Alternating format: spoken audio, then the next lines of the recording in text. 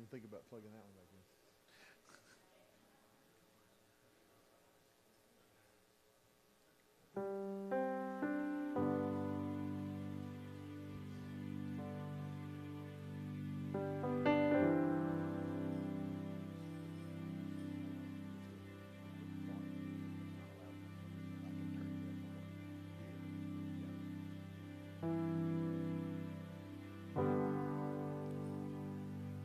Well, good morning, everyone. It's so good to see you here this morning on this glorious fall day that we've come to worship our Lord and Savior, Jesus Christ.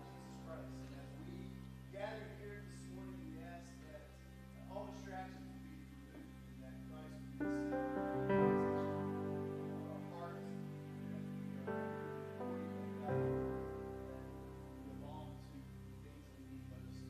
That is His love, His kindness, His grace, His peace, His righteousness, as He continues to sanctify us for His glory.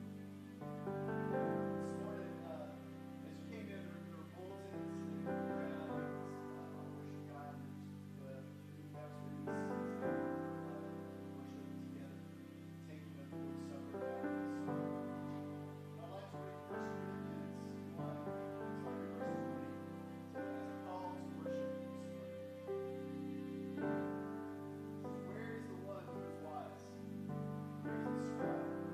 Where is the debater of this age? Does not God make foolish the wisdom of the world?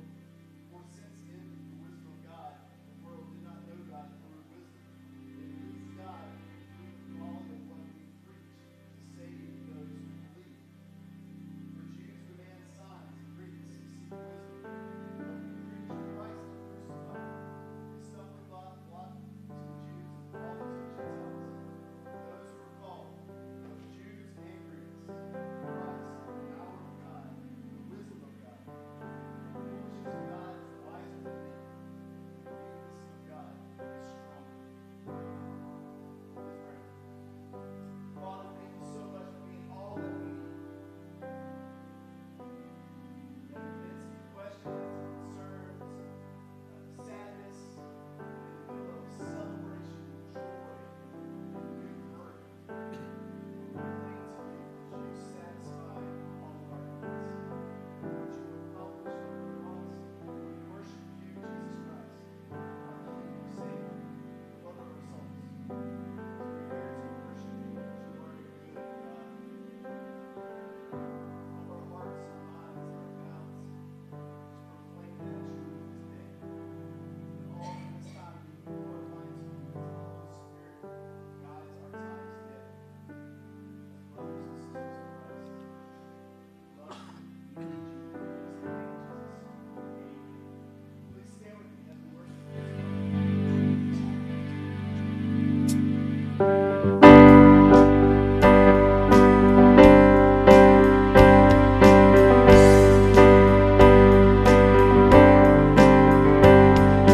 Height and depth can separate. Steadfast love you can't escape. Faithfulness and endless sea. So full of grace and mercy. We sing God is so good. God is so good. God is so good. He's so good to me.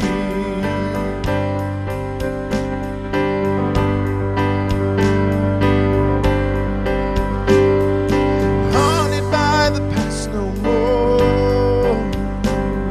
My innocence has been restored.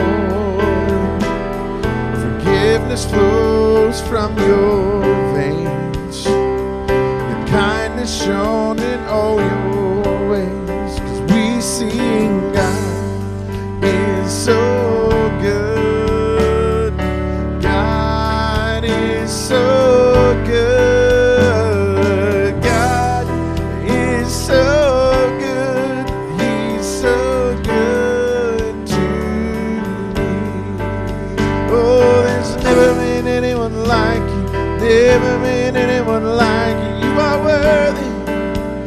Yes, you are worthy. Oh, there's never been anyone like you. Never been anyone like you. You are worthy. Yes, you are worthy.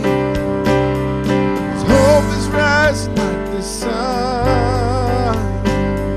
The old is gone, the new has come. I fix my eyes on Christ alone. My rock, my shield, my cornerstone. As we sing, God is so good. God is so good. God is so good.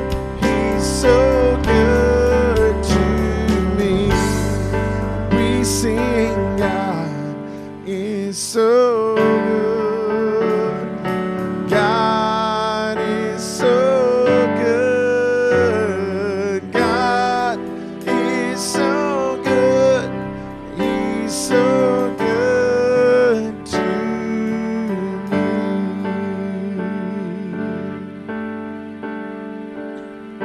And come, oh, come and see what God has done.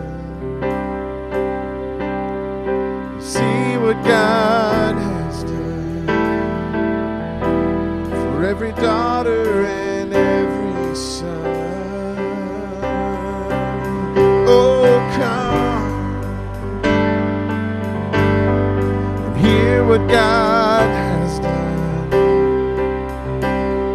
for everyone who fears the Lord. Will sing of what He's done. Oh, and all the earth will shout your praise, and all the earth will sing your name, for you are great, for you are great. Oh, come and see what God has done. See what God has done for every daughter and every son. Oh, come and hear what God has done for everyone who fears the Lord. Will sing of what He's done. Oh, and all the earth will shout your praise, and all the earth will sing your name, for you are great, for you are great. How glorious your name, how awesome are your ways, for you are great, for you are great. Oh, and all the earth will shout your praise, and all the earth will sing your name, for you are great, for you are great. Come and see what God has done. See what God has done for every daughter and every son.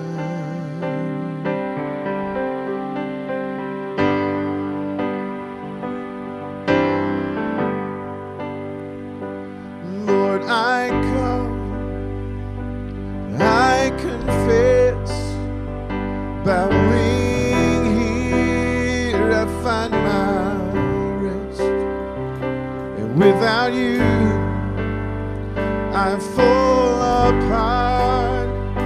You're the one that guides my heart. Lord, I need you. Oh, I need you.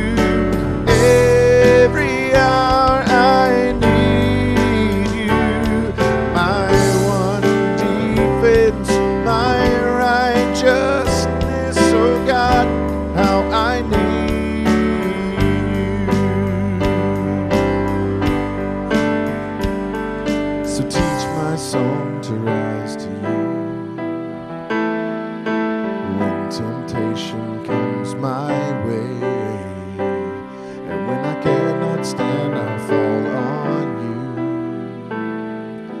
Jesus, you're my hope and stay. And when I cannot stand, I'll fall on you. Jesus, you're my hope and stay.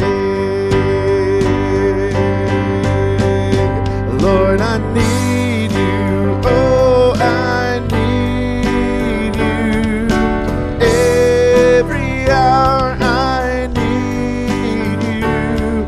My one defense, my righteousness. Oh God, how I need you.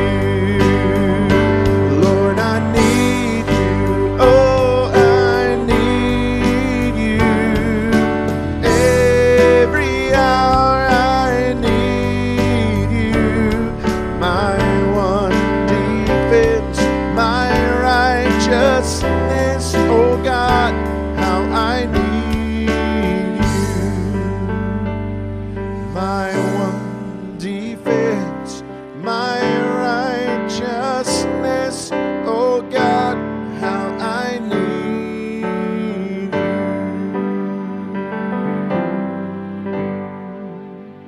Amen. You may be seated.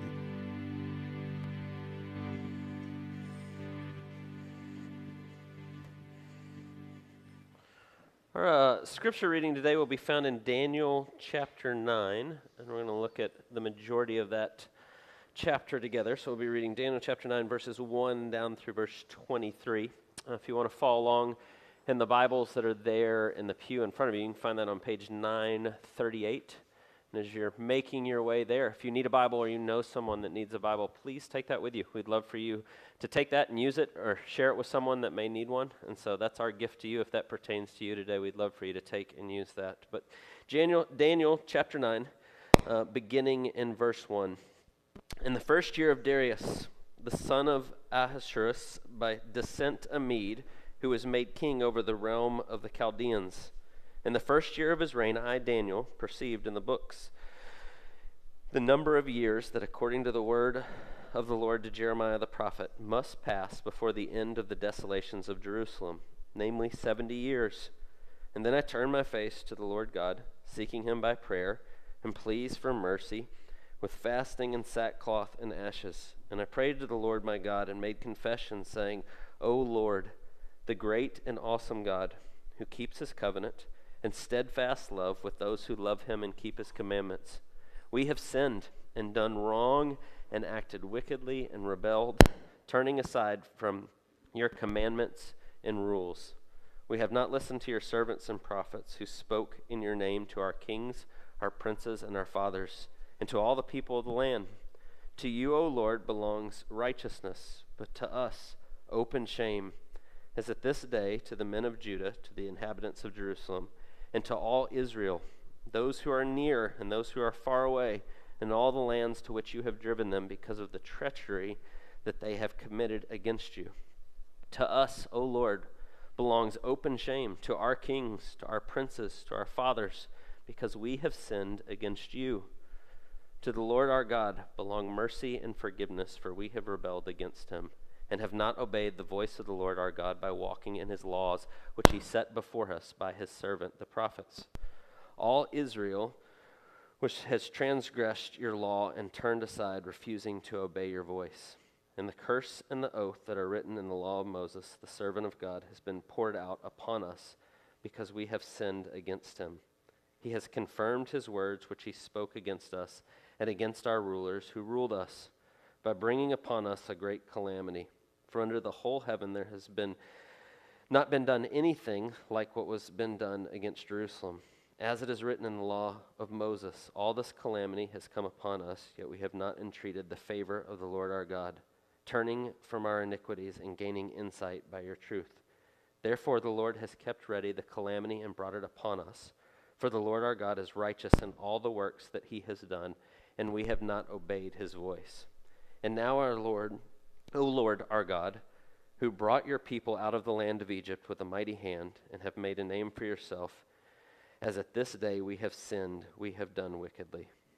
O Lord, according to all your righteous acts, let your anger and your wrath turn away from your city Jerusalem, your holy hill, because of our sins and for the iniquities of our fathers. Jerusalem and your people have become a byword among all who are around us. Now therefore, O Lord our God, listen to the prayer of your servant and to the pleas for mercy for your own sake, O Lord. Make your face to shine upon your sanctuary, which is desolate. O my God, incline your ear and hear. Open your eyes and see our desolations in the city which is called by your name. For we do not present our pleas before you because of our righteousness, but because of your great mercy. O Lord, hear. O Lord, forgive. O Lord, pay attention and act. Delay not for your own sake, O my God, because your city and your people are called by your name. While I was speaking and praying, confessing my sin and the sin of my people Israel, and presenting my plea before the Lord my God for the holy hill of my God, while I was speaking in prayer, the man Gabriel, who had seen in the vision at the first, came to me in swift flight at the time of the evening sacrifice. And he made me understand, speaking with me and saying, O Daniel, I have now come out to give you insight and understanding. At the beginning of your pleas for a mercy, a word went out, and I have come to tell you that you are greatly loved. This is the word of the Lord. If you would, pray with me, and then we're going to look at that passage together. God, we thank you for this beautiful day that you've created.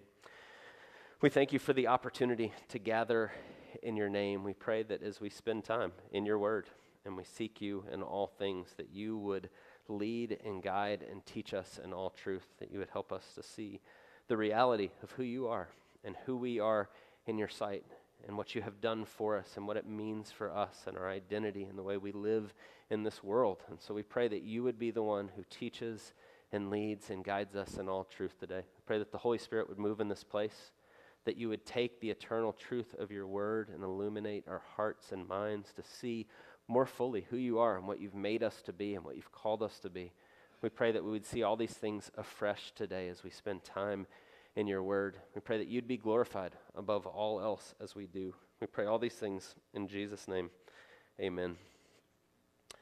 There's a term that one of my professors was fond of, or I should say a phrase that I have used for years here. If you've been around the church, you've probably heard me say it at different times.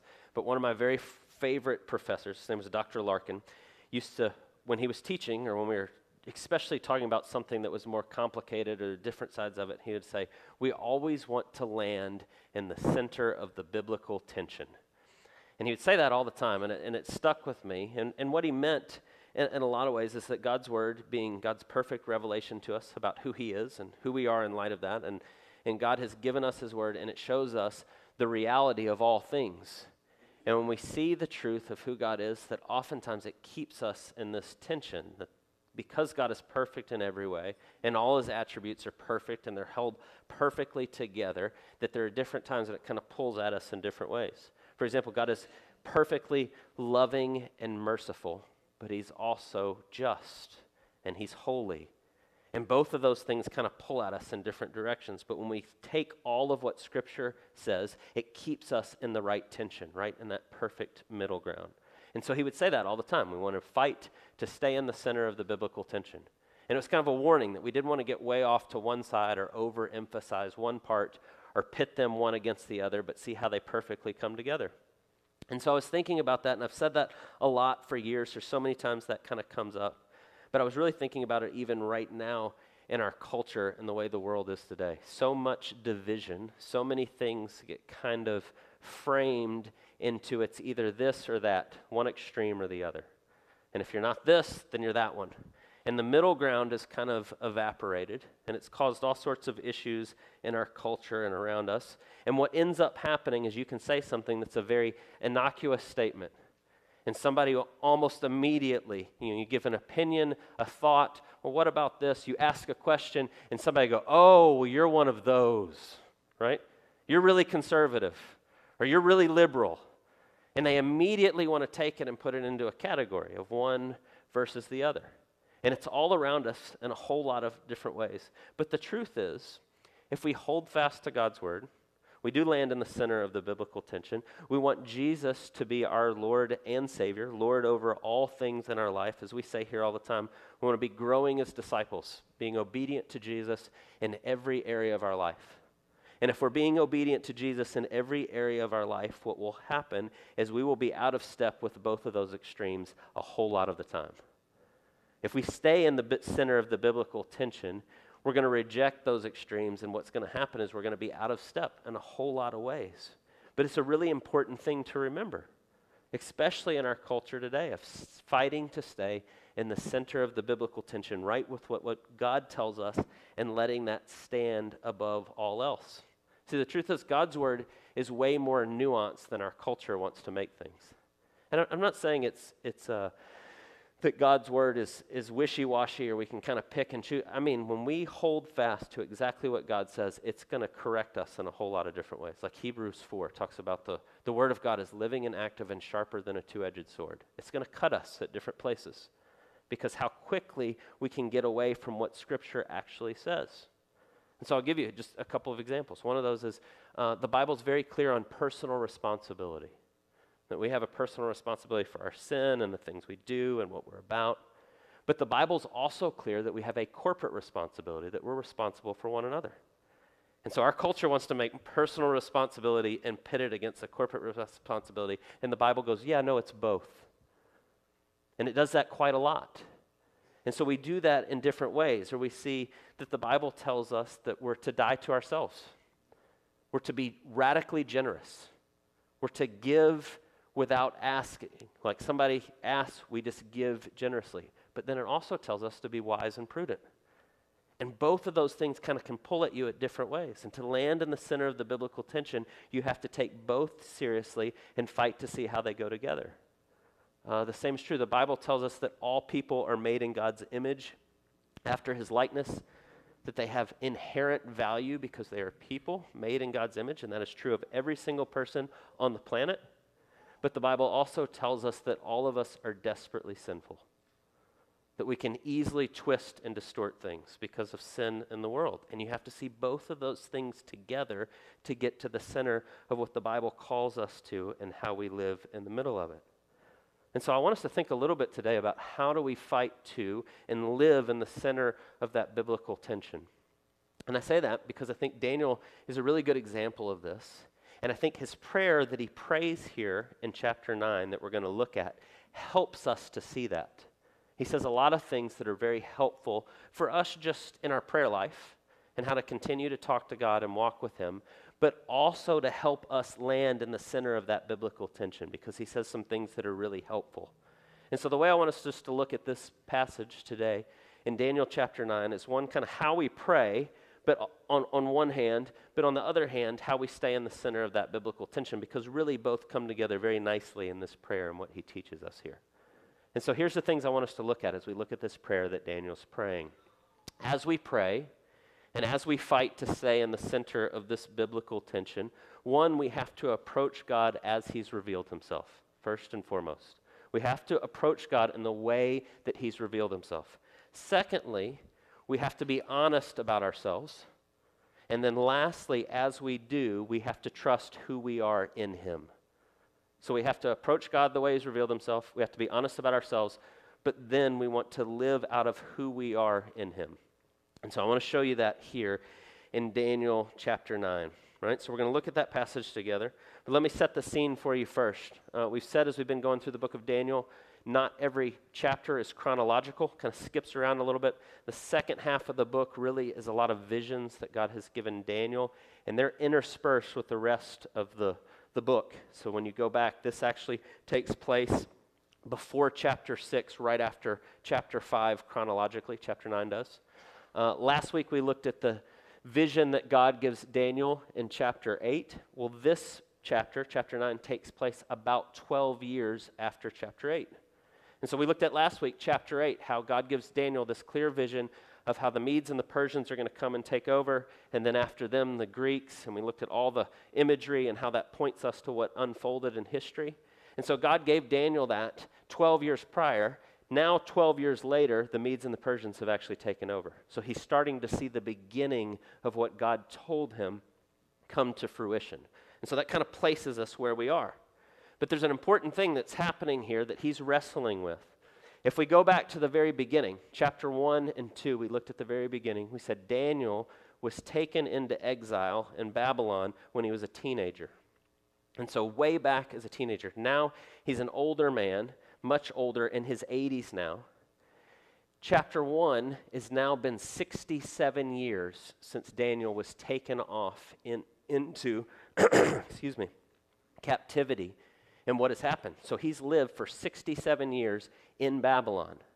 And he's reading God's word and he's spending time in it. And if you look there in verse 2, it says, in the first year of his reign, talking about Darius, I, Daniel, perceived in the books the number of years that according to the word of the Lord to Jeremiah the prophet must pass before the end of the desolations of Jerusalem, namely 70 years.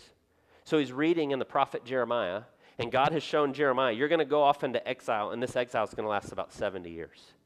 And so Daniel's reading that, sitting at year 67 of being in Babylon, and he goes, hey, that's getting pretty close. This should be just about over. And so he starts to pray to God about that, about what God has told him. And so that's kind of the lay of where he is right now, what he's dealing with. And so what he prays here is going to help us a lot about how we should pray, but also discipleship, how to live in the center of that biblical tension, right? And so he starts to pray to God, and the first thing that I want you to see as he starts to pray is he approaches God in the way God has revealed himself, right? Just even the way in which he starts to pray is based on what God's word has told him, that after 70 years that God is going to deliver them, that's how long the exile. And so he's believing God's promises. He's starting with God's word, and then he begins to address God in the way that he has revealed himself. And that is so important when we pray. We want to cultivate our relationship with the Lord. We want to come before him. We want to continue to walk with him. It's so important that we're saturated by his word in all that we say and we do and we pray and as we talk to God. It's so very important. If we're going to have a thriving relationship with God, it's going to be based on who he has said he is. If he is God and he has revealed himself and he is the one that created all things, then we're going to approach him in that way. And this is so important. And maybe that seems really obvious, but I'm going to tell you, all of us do this at different times. We remake God in our own image. That's what idolatry is. We start to worship other things ahead of God, and we kind of remake God to be like we want him to be. And so what happens is we remake him in our own image. We remake him in a way in which our culture says that they think God would be like. And sometimes we do that unknowingly. We're so inundated with what our culture says about things, we go, yeah, well, God must be like that. And so we end up approaching God based out of our own conception of what he should be like or what our culture is. Or we just kind of see him as like our guru or the genie in the bottle that helps us when we need something. And so we begin to approach God in that way. And what can quickly happen is instead of approaching God as he is the all-powerful creator God who spoke all things into existence, that is full of majesty and glory, we approach him as not as he is, but as we imagine him to be, or we would like him to be, or how we think he should be, or what our culture says he should be. And it ends up being like our helper that's there to attend to my whims and my feelings and what I'm dealing with in the moment. And God, hey, I need you to do this for me. He becomes our personal assistant in some ways. But that's not who God is. And that's not how we're called to approach him. But when we start to approach him that way, and we treat God like that, it's kind of like if you've ever seen a parent that's being kind of held hostage by their own kids. I'll tell you what I mean. Maybe you've seen this before. I have a time in my mind, like in an airport, watching a mom with like a toddler, 2 or 3 year old, and trying to keep them happy. Do you want this to eat? And the kid's like, no, you know. Oh, well, what else? What else can I get you? Would you like this? Oh, honey, it's okay. And what happens is the roles have gotten reversed, right? Suddenly the parent is every whim of the child, and I want to make you happy, and I'll do whatever you want, and the kid's running the show. And that is not a good idea. Just, if you're unclear, a 3-year-old should not be running the show. That's a terrible idea. But what happens is when we approach God that way, and God, I need this, and I need you to do this, and I need you to do it right now, and this is what it should look like, we're doing the same thing. We're becoming before the creator God of the universe that spoke all things to existence and treating him like you're here to do what I tell you to do. And when we do that, it messes everything up. It's going to have huge consequences and problems, just like the parent that's held to the whims of their child. It's detrimental to the child because they don't know what they're doing. They don't have a clue. You're there to help guide them and lead them and help them grow. And it's the same as true if it flips upside down to where God is there to attend to my whims on how I feel and what I'm dealing with in the moment, in the way I feel about it, and not based on who God is. We've got it all backwards. And that will cause so many issues when we start to do that. And so if we're going to have this relationship with God, and by the way, that leads directly to getting out of the center of that biblical tension. Because we're now not approaching God as he is. We're approaching God in my own image, and that's going to cause all sorts of problems. But if we approach God as he is, that should be the basis of our relationship with him. And that's exactly what Daniel does here. Right? He comes before God. Verse 3 says, I turn my face to the Lord God, seeking him by prayer and pleas for mercy with fasting and sackcloth and ashes. We could spend a whole lot of time just on that. But prayer and fasting and sackcloth and ashes, and he's pleading for God's mercy. Right? Fasting, without going into that, that's a whole nother big subject, part of prayer. But fasting, when we remove food or remove things from our life, it's to alert us of our great need for God, that we desperately need him. And that's what Daniel's doing. That's the way he's starting. God, I desperately need you. I need your mercy. I am the one that's in need.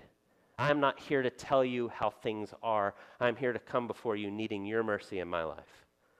But then the very next thing he says, verse 4, I prayed to the Lord my God and made confession, O Lord, the great and awesome God who keeps covenant and steadfast love with those who love him and keep his commandments.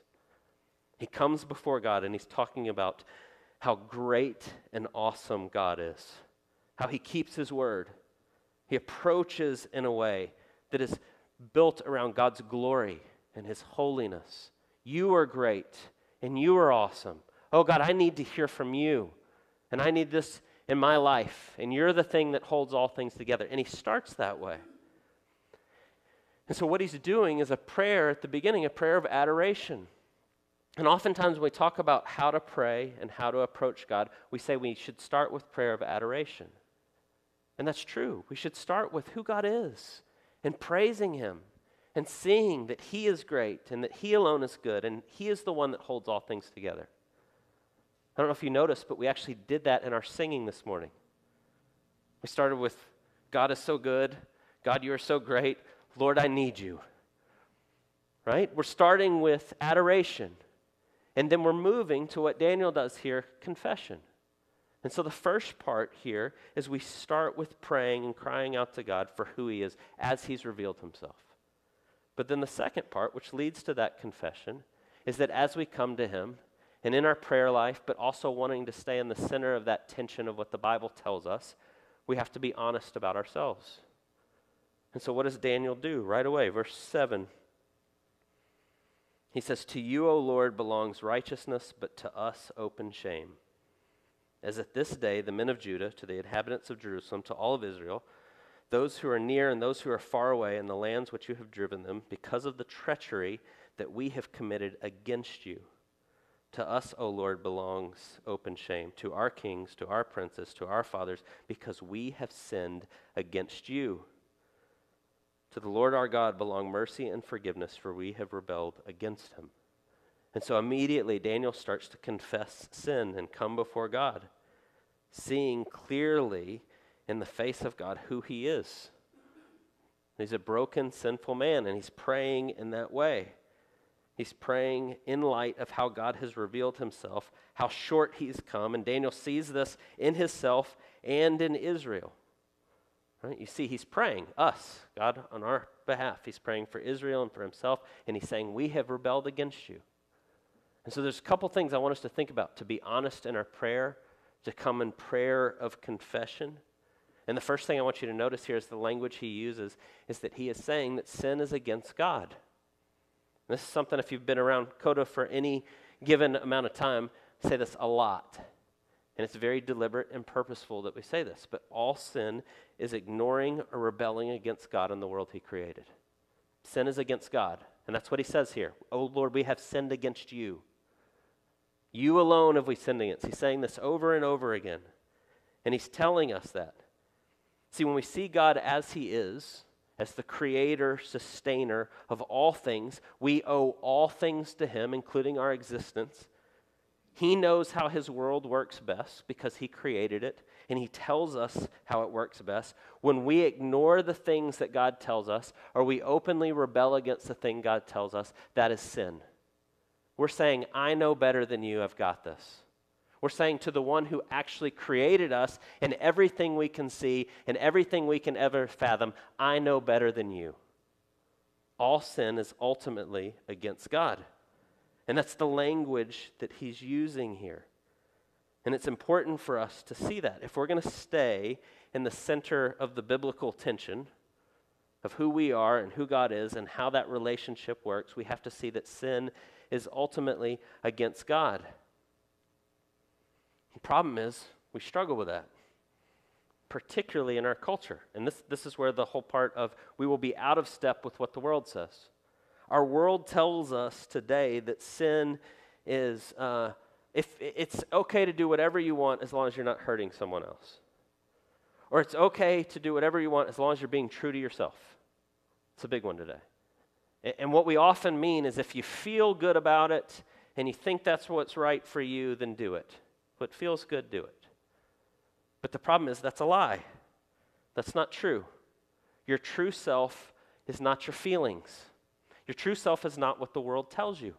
Right? We've been talking about that all the way through Daniel. That Babylon stands as this kingdom, but also stands symbolically throughout the Bible of what the world says versus what God says.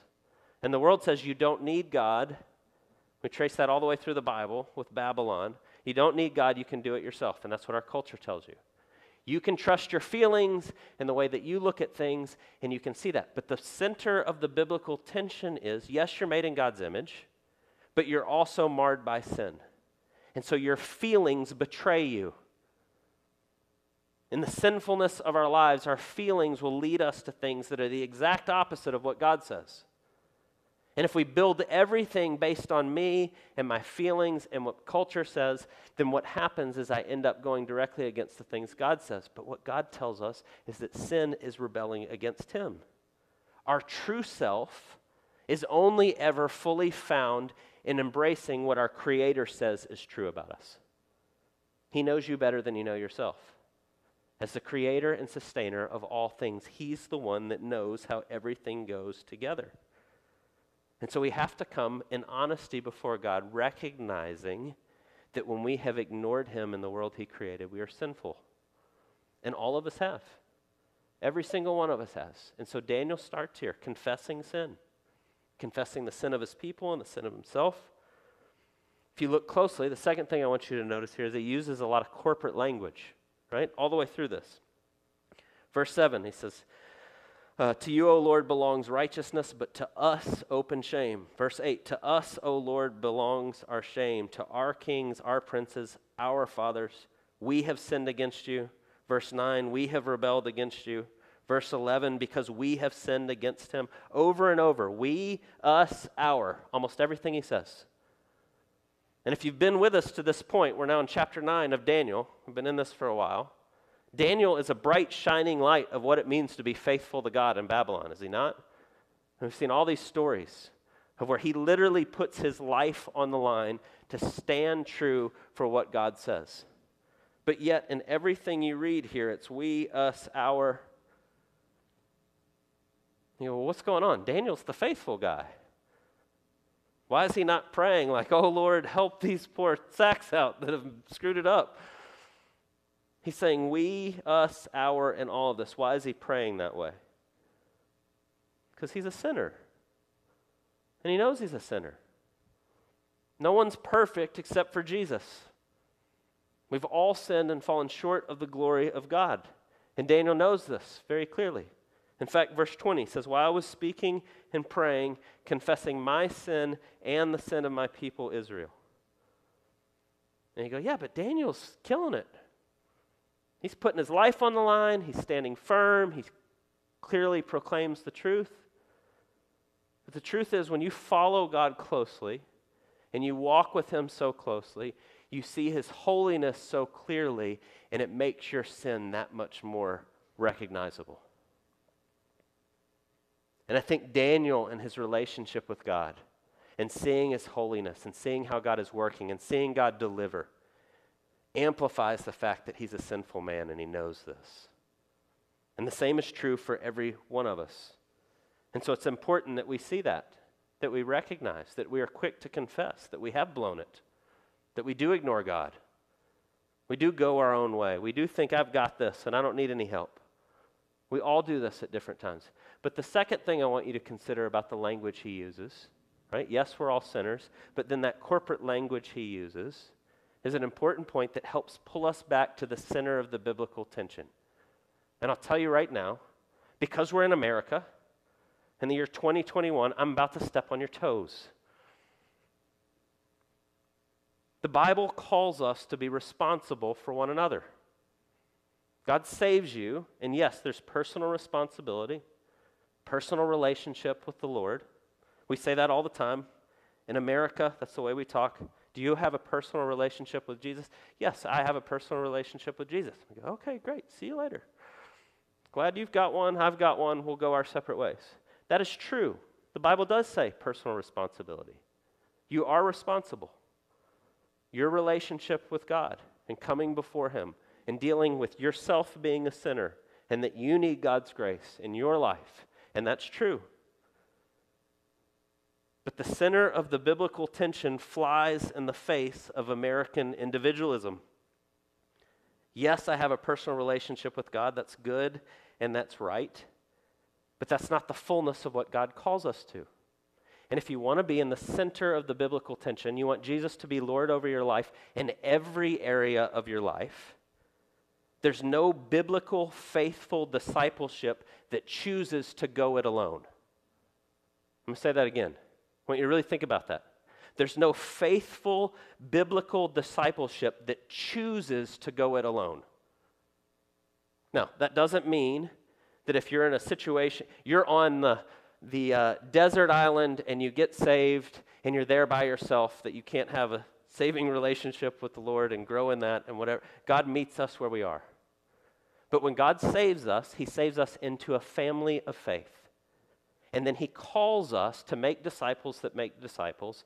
And then he fills the New Testament with all these commands of how we're to love one another. And to care for one another and rebuke one another and correct one another and pray for one another and on and on and on and on and on. And he says that's what it looks like. And if we're going to be in the center of the biblical tension, we're going to have a personal responsibility and a corporate responsibility. We are responsible for one another. And God clearly tells us that that's the case. And so I want you just to think about that for a second. I think that's partly why Daniel prays the way he does. Us, we, our. He is so tied with his people. These are my people. The people that God has called, and this is my family, and I'm praying for them, and I care for them, and we're doing this together. And so it's so important that we hear that we see that. We miss that because of the culture we're in. We get pulled way to one side. It's just me and God. I'm going to tell you, it makes me sad when I think about it because I've heard this over and over in the last 2 years. Coronavirus, everything that hits, everybody scatters, and I still know people that say this today. I kind of like just waking up on Sunday and sleeping in and having my coffee and watching worship on TV.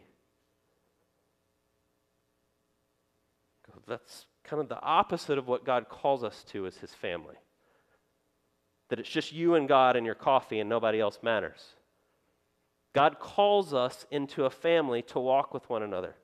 And I could go a lot longer on this. I don't want to get off track. But you have gifts that you are meant to share with others. You are called to help disciple. We're supposed to walk together. We're not supposed to go this alone. We need each other. All of the things that God tells us as part of that. And so it's so important that we understand that God calls us into this family. And being honest about that we desperately need one another. And so when we be honest about ourselves, yes, we're all sinners. We see clearly that sin is against God. We desperately need one another. But then there's a last part to this too, as he's praying and as he's thinking about that. When we start to see this and we start to be honest about who we are and who God is, so we're now approaching God as he's revealed himself, and we're being honest about who we are in the midst of that, and it starts in our life and we're seeing that. If we want to see change, we want to see discipleship, we want to see revival in the place we live, if we're going to live in the center of that biblical tension, our lives have to be marked by humility and grace, and that starts with us. And when I say us, I mean those that are followers of Jesus. We live in a world that's all jacked up in a whole lot of ways. And you've got these great extremes, and you're either this or that, and we're called to stand in the middle and be biblical faithful. But what happens so often is we can stand and go, I'm biblically faithful, and then look down on both people at either extreme. They got it wrong, and they got it wrong, and I can't believe those people are so wrong. But when we see God for who he is, and we approach him in the way that he's called us to, and confession starts to happen, I am sinful, and I am in need, and Lord, I need you. We continue to come back to that, and I want you to follow this reasoning. Grace changes people. It changes us.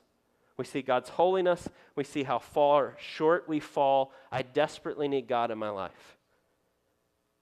And he begins to change us from one degree of glory to another because of his grace in our life. And so as we're seeing him as he is, and we're seeing ourselves as we are, we're seeing our need for grace moment by moment, and that grace changes us. And if we're going to show that to other people, then we have to be people that are showing what the grace of God looks like. And so that's not looking down. It's not pointing fingers and, oh, they're so wrong and they're so bad. It's, I desperately need Jesus in my life, and I want you to know him too. It's a totally different thing. And when we start to operate in that way, if we want to see revival happens, revival starts with the household of God. It starts here. We are people that are so saturated in the grace of God and what he's done for us. We are so aware that we are desperately sinful and we so need Jesus. And then we begin to move out in those ways.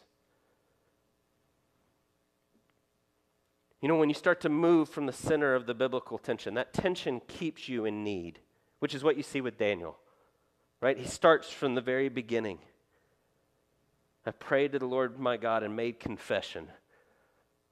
I'm in sackcloth and ashes. I desperately need your mercy. That's the way he starts. You want to know how you're moving from the center of biblical tension? When you become self-righteous. When you become really arrogant. I have figured it all out. And this is the way you do it. And this is what it looks like. And I'm right on this. And those people are wrong. You've forgotten the grace that you so desperately need each and every day. And if we want to see change happening around us, we want to live in the center of the biblical tension, and we want to pull people into that with us. We are going to be people that are so saturated by the grace of God. I desperately need Jesus each and every day. That's all we have to offer in the middle of that, if we actually see who God is and who we are. It's the only place that we'll end up. And so we have to see that we desperately need grace, and that brings humility. And so being honest about ourselves includes confession, includes seeing that sin is against God. It includes recognizing that we need one another, but it's also operating out of we desperately need God's grace in our own life. But as you do that, it starts to reveal who you are in Jesus and what God has done for you. So look at verse 17. It says, now therefore, O God, listen to the prayer of your servant and to the pleas for his mercy for your own sake, O Lord. Right, that's a pretty good summary there. Who God is, approaching him for who he is, being honest about who he is in himself, desperately need mercy. He says, make your face to shine upon the sanctuary which is desolate. O my God, incline your ear and hear. Open your eyes and see our desolation and the city that is called by your name. For we do not present our pleas before you because of our righteousness, but because of your great mercy. Hear what he's saying. We're not saying we deserve for you to restore us. We don't. We need your mercy. Right? So seeing God as he is, seeing themselves as they are, we desperately need you. Lord, would you please do this? It's in keeping with your character and what you told us you're going to do. Right? And so that's the way he approaches. But then listen to the answer that comes back. This is a pretty cool scene if you think about it. He's speaking and praying, and while I was speaking and praying, verse 21, the man Gabriel, who had seen in a vision at the first, came to me in swift flight at the time of the evening sacrifice. I don't know where Gabriel was, but he was somewhere far away. And he comes really, really fast. Swift flight as he's praying. He's pouring out his heart to God, and he shows up. Verse 22, he made me understand, speaking with me and saying, "O Daniel, I have now come to give you insight and understanding. At the beginning of your pleas for mercy, a word went out, and I have come to tell it to you, for you are greatly loved." And what Daniel hears in that moment is he's going, God, I need you, and we desperately need you, and we see who you are, and we see who we are, and how desperate we are for your mercy. God comes and says, you are greatly loved. And what Daniel hears is the same thing that you hear when you put your faith in Jesus. We say this all the time here. You are more sinful than you ever wanted to admit, but you are more loved and accepted than you ever could imagine, and it's all because of what God has done for you in Jesus. It's not your righteousness. That's what he says here. It's not our doing. We don't deserve this. We just need your mercy. And God says, yes, I will give you my mercy. You are greatly loved. And he meets Daniel there. He meets him there. And he gives him a vision that is so hard to interpret that we'll look at next week. He loves them so much, I'm going to give you a puzzle that everybody's going to wrestle with for the next 2,500 years. No, but he says to him, I love you, and I've got you, and I hear you, and I'm there with you, and I'm walking you through all of this. And it's the same thing that God says to us as he comes to us. And so there's a wonderful thing that happens when that's true. When you come to God as he is, it's kind of scary. He is the creator God who holds you into existence by the power of his word. You exist because he says so. And as you get close, it reveals how far you fall short of who he is. But then as you approach and as you confess, you are met with the God that is so loving and so perfect in every way. And he says, you are well loved. I've got you in the midst of this. And that's exactly what he's done for us in Jesus. And so if we're going to live in the center of biblical tension, we're going to continue to grow in our relationship with God. We're going to continue to come to him in the way he's revealed himself. Trusting in his provision and his mercy. We're going to be people of mercy that are resting in the love of God and what he's done for us in Jesus. Would you pray with me? God, we thank you that you are perfect in every way. We thank you for your holiness. We thank you for your grandeur, for your glory. We thank you for your power and your majesty. We thank you that you are just, that you care about setting all things right, that you are angry against the things that are bad and that are wrong, but that you are also loving and merciful and gracious and long-suffering and kind, and we thank you that you are all these things. We do confess that we fall so short of what you have called us to. In so many ways, we ignore you and rebel against you, but we thank you that you meet us in the midst of it, that you've done for us what we could never, ever do for ourselves in Jesus, and we can rest in that truth. So I pray that we would be people that are overwhelmed with your grace, that we would come to before you each and every day, confessing our sin and meeting you there and seeing our identity in Jesus and what it is you've done for us, that we would be lights to those around us, pointing them to your grace and your mercy always. We thank you for what you've done for us in Jesus, and we pray all of it in his mighty name. Amen. This is the time in our service where we get to take the Lord's Supper together. And as we do, we're really being reminded of everything that we just talked about. And so you'll find these little cups there in your seat. If you're here today and you're a follower of Jesus, you consider your relationship with God is secure because of what Christ has done for you. By grace alone, through faith alone, in Christ alone.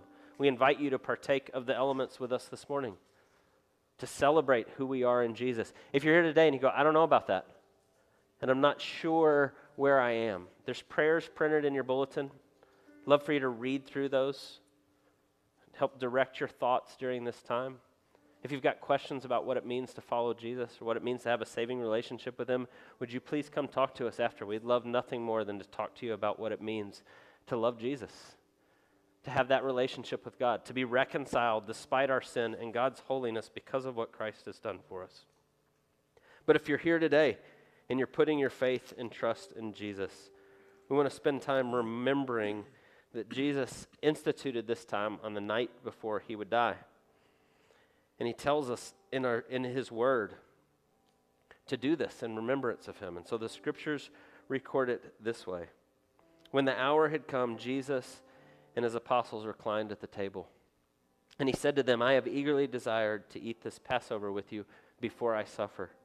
And he took the bread, and he gave thanks, and he gave it to them. And he broke it, saying, This is my body given for you. Do this in remembrance of me.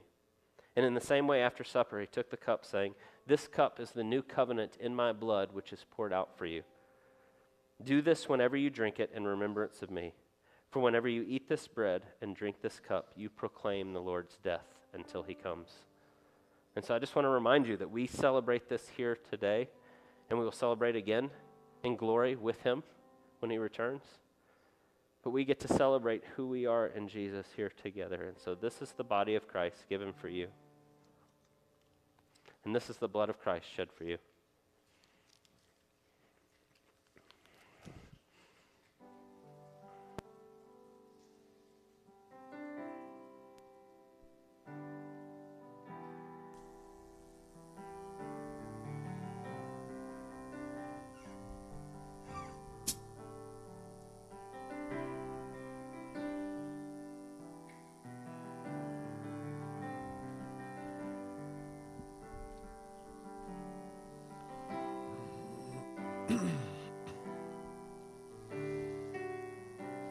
Will you stand as we continue to worship this morning?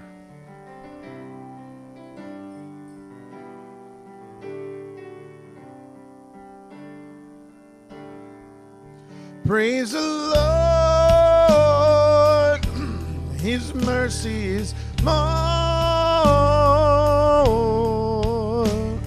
stronger than darkness, new every morn. Our sins, they are many, his mercy is more.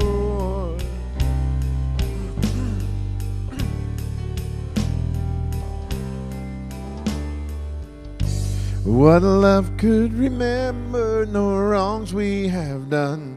Omniscient, all-knowing, he counts not their sum. Thrown into a sea without bottom or shore. Our sins, they are many, his mercy is more. Praise the Lord, his mercy is more. Oh, stronger than darkness, new every morn. Our sins, they are many, his mercy is more.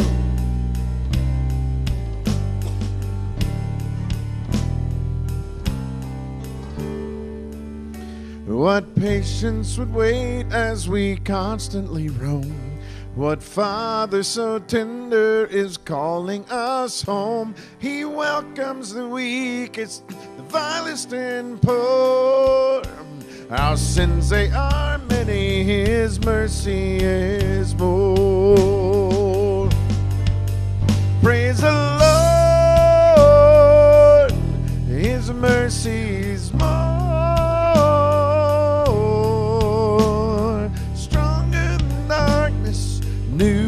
every morn. Our sins, they are many. His mercy is more.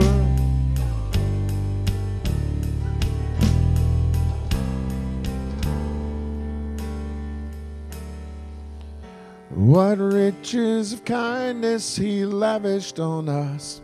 His blood was the payment, his life was the cost. We stood neath a debt we could never afford. Our sins, they are many, his mercy is more. Praise the Lord, his mercy is more. Stronger than darkness, new every morn. Our sins, they are many, his mercy is more. Praise the Lord, his mercy is more. Stronger than darkness, new every morn. Our sins, they are many, his mercy is more. Our sins, they are many, his mercy is more. You may be seated. As we read and sing those words and we think about God's mercy, and what that says is that what we deserve, we weren't given. We don't deserve life, yet he gives us life in fullness. He gives us an opportunity to know the riches of his goodness and his love for us. And as we live here on this earth, we recognize that he's the king, and he's rescued us, and he's saved us, and we become worshipers. And then we think about what we deserve as death. Well, death becomes a gift, because we get to go and we get to be with the Father in his glory, in his presence. And it's something that we all have to deal with. And it is a gift. And as we, last week, we had Alex that passed away. And yesterday, a brother in Christ, a friend, a saint in Marshall Chambers went to go be with the Lord. And if you guys knew Marshall, man, he just had a deep light of hope and of Christ inside of him that was contagious. So their family's here this morning, and we love you guys, and we love Marshall, and we're so thankful that he is with the Father. As Jane just hugged my neck this morning and said he's gone to be with Daddy. He's with the Father now. But we also mourn and lament, and we'll miss him deeply. And we're here for you guys. Just like to pray this morning for the Chambers family. As he heals our hearts through his word and through community, just like JP was saying. That's what we're here for, is to walk together. So, Father, we're thankful for your grace and your mercy. We're thankful that when we know you, death becomes a gift, and we get to be with you, where there is no more cancer, there's no more sickness, there's no more sin. It's just glory. It's just you. Lord, I pray that you place that deep in all of our hearts, that we long to be with you one day. But while we are here, we would be like Marshall. We would point others to who you are like, to how good you are, and how full of grace and kindness and empathy and love. Thank you for a man that just imitated you for so many years to so many people in so many ways. Lord, I pray you would be the comforter through the power of the Holy Spirit for the family as they go through the days and weeks and months just celebrating his memory and his life, yet at the same time grieving the loss, his absence. Lord, we pray that you would allow us as a family just to care for one another for your glory. Help us to know how to do that well. We pray this in the name above all names, Jesus Christ. Amen. Like JP said, if there is any question about who Jesus is, then we would love to talk with you after the service. You can come and speak with me or JP or any of the elders this morning. There are a couple of announcements I'd like to share with you that's going on in the month of October. Busy month, fun month. next Sunday, we'll have our fall festival here. So that'll be after our gathering. We'll celebrate by having a chili cook-off in the fellowship hall. There'll be a dunk tank. There's a cakewalk for you. If everyone can participate. There's sign-up sheets out in the welcome desk, so please sign up if you're interested in any of those things. If you'd like to bring a cake, you'd like to submit a chili in the cook-off. Also, as you go out into the foyer today, you'll see Morgan and Andy and our student ministry represented there. We're doing this thing called Grab and Go. It's a fundraiser for our student ministry so that they can go on a fall retreat coming up just to kind of help pay for some of those fees as they go. It's a Grab and Go is that you can grab a plate of barbecue that we are cooking, that the students are cooking for you. That's $10 a plate, and that's on October the 24th is when we'll do the Grab and Go. But you can go and get your tickets today. It's $10 a ticket. They're out there. You can write a check, and Andy will give you more instructions on how to do that. But you grab a ticket, and then you'll bring that ticket on the 24th and get a plate of food. And we'll also have extra tickets, so if you want to grab a couple and distribute them to friends, neighbors, and have them come and be a part of that as well. It'll be a great barbecue and a great opportunity just to help our students go to fall on the fall retreat. Also, you'll see out there, Rita will be out there with Operation Christmas Child. It's that time of year where we're filling up shoe boxes. I think we did 200 last year, so we're going to try to continue to fill shoe boxes and send out not just a gift, not just a monetary moment of joy, but something that's inside that box is the gospel, is the truth of who Jesus is. And as those boxes are given out, there are teams across the world that present the gospel to those communities that gather to receive the gifts for their kids and for the families. But the best gift is that they get to hear about Jesus, and sometimes that's for the very first time. And so we just pray the power of the Holy Spirit would draw men, women, and children near to His heart and capture them and proclaim them as sons and daughters. And men, we have our men's breakfast on October the 30th at 8 a.m. in the fellowship hall, so please plan on attending that. I'll have a sign-up sheet next week for you guys to sign up so we can know how many mouths we're going to feed, but that's on the 30th on a Saturday morning at 8 a.m., so please plan on sticking around for that. Please stand with me for the benediction. Romans 15:13. May the God of hope fill you with all joy and peace in believing, so that by the power of the Holy Spirit you may abound in hope. Amen. Praise God from whom all blessings flow. Praise Him, all creatures here below. Praise Him above, ye heavenly host. Praise Father, Son, and Holy Ghost. Amen.